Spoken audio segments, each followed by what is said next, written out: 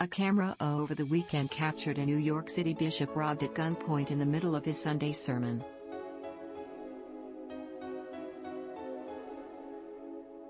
Bishop Lamore Miller Whitehead, of Leaders of Tomorrow International Ministries, told CBS New York that just over 5 minutes into the sermon at his Brooklyn church, he saw a door in the back of the room kicked open and at least 3 men walk in with guns.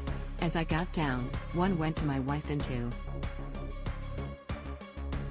took off my bishop's ring, my wedding band, and took off my bishop's chain, and then I had chains underneath my robe and he started tapping my neck to see if anything else.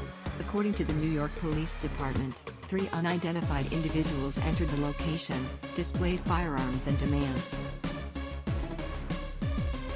The individuals removed more than $1 million worth of jewelry from the 2 victims.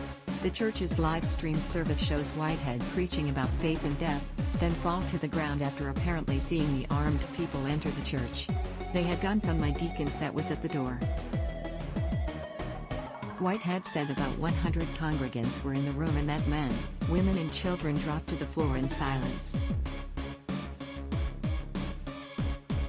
Iowa shooting: 9-year-old boy survives Iowa campground shooting that killed family. California park shooting: 2 killed, 5 injured in shooting at Southern California park. Authorities say police said the robbers left the church in a white Mercedes-Benz.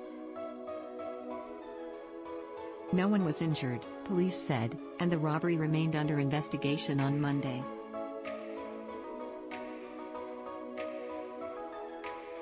Whitehead told CBS he believes his family was targeted because of publicity he received when he helped turn in the suspect wanted in the fatal subway shooting of Daniel Enriquez in May.